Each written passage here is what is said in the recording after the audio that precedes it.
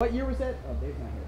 We looked it up before. Hold on. So I know you guys are efficient with that. Google search, Operation Dominic. It was 1962, if you needed to know. Okay.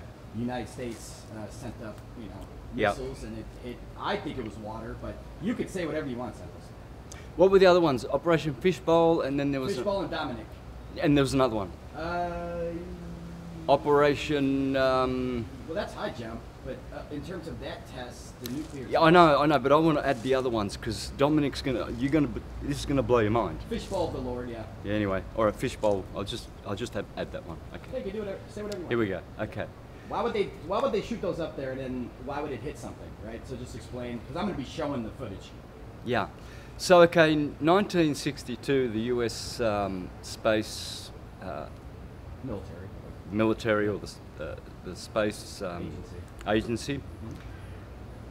They did an operation called Operation Dominic. Now, Dominic means dome. And what they were shooting for was the dome.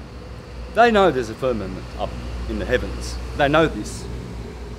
And they were trying to break through it, or test it, acquire scientific data and knowledge, information about it. Hence the name Dominic, because they know that it is the dome. Same with Operation Fishbowl. Yeah, the fishbowl, it's a fish bowl, the firmament. On the second day of creation, God created the firmament. I don't think it's disappeared, dear friends. I think it's still there. And the 1962 Operation Dominic confirms it. Anything about the waters above you want to hit real quick? Just a basic analogy? Anything you want to talk about in the waters above, then we'll move on. Okay, so the waters above, the Bible speaks about the waters above and the waters below. When you look at the blue sky, everything's hydrogen. So whatever else is mixed with that dome, it's partially or mostly hydrogen. Saturn is hydrogen, the Sun is hydrogen, Jupiter is hydrogen. The list goes on and on and on. So the waters above are called, in ancient astronomy, which was the same science as astrology, except one was more theological and one was more secular, they taught that this was called the crystalline sea. And in the book of Revelation, it speaks about the crystalline sea. It's the ninth heaven. Above that heaven is another sphere surrounding our toroidal earth model called the primum mobile. And outside of that is the empyrean, where the blessed souls dwell with God for all eternity. And the primum mobile, meaning the first motion, that's the first outer layer of the torus field. Then the crystalline sea, 9. Then the starry heavens with Uranus in it, which is the firmament. The firmament is number 8. And then there are 7 more spheres, which we know as the wandering stars or the planets. Starting with Saturn at the top, then Jupiter, Mars, Sun in the middle, Venus, Mercury, Moon, and then our Earth. Dante spoke about it in the Divine Comedy. Ptolemy, before Copernicus ever hit the scene, spoke exactly of this model. The Hebrews, the Hindus, the Mayans, the Aztec calendar is all about our 10 Russian doll type onion layers of 10 spheres of a toroidal field surrounding our plane of inertia, planet of Earth, the Earth. Planet means plane, and the T means terra. Plane terra. They shortened it to planet. It's a plane. Do your etymology.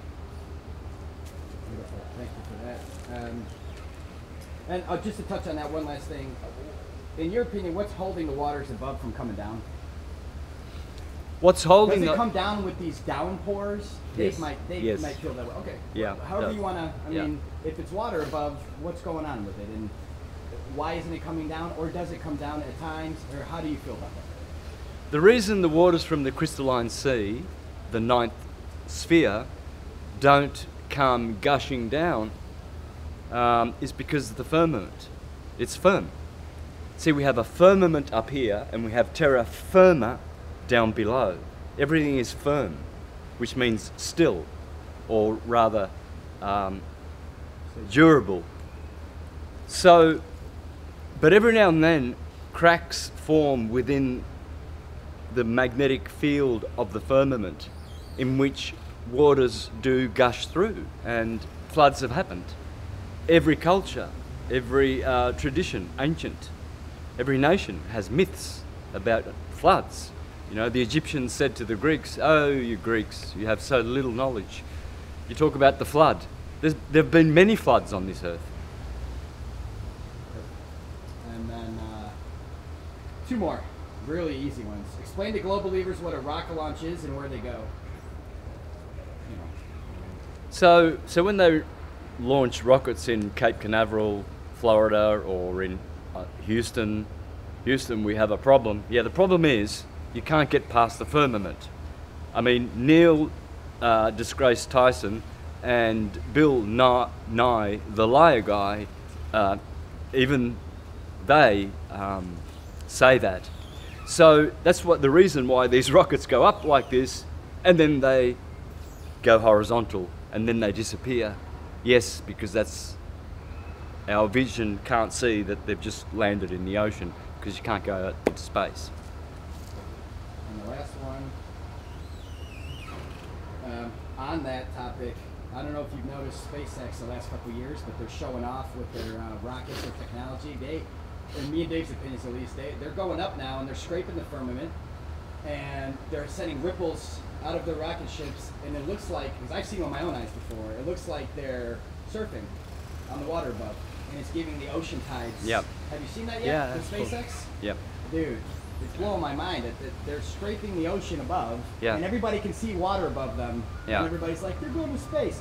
If you want to just touch on anything SpaceX, scraping the water, anything like that, because I'm going to be showing a lot of those rocket launches scraping the firmament there. Anything you want to touch on, Yeah. it's up to you. And why is it that when some spacecraft do actually hit the firmament, you see what resembles a speedboat going through water? You'll see the rocket hit the firmament, explode like watery, and then it will skim along the surface of the firmament and skim and skim and skim and skim, like leaving a trail just like a speedboat leaves. Why is that? Well, because it's hydrogen. It's water. Beautiful.